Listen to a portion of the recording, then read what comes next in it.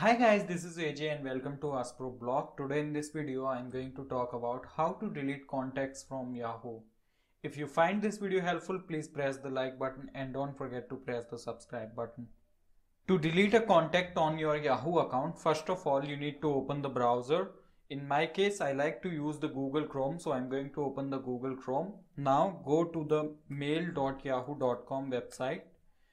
If you haven't signed into your Yahoo account, you need to sign into your Yahoo account. Once you will be able to see your mailbox on the screen, you need to click on the contacts button which is available right after the mailbox. Once you will click on the contacts button, you will be able to see all of your contacts in this list.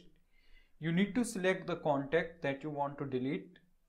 Here I want to delete this contact, so I need to double click on it. If you want to delete any contacts, you need to double click on that. Once you will double click on your contact, you will be able to see their contact information. Now you need to click on the more button which will be shown as the three vertical lines. You need to click on that and then click on the delete contact. Once you will click on the delete contact button, you will be able to see a confirmation pop-up window that do you want to delete these contact or not. Here you need to click on the OK button.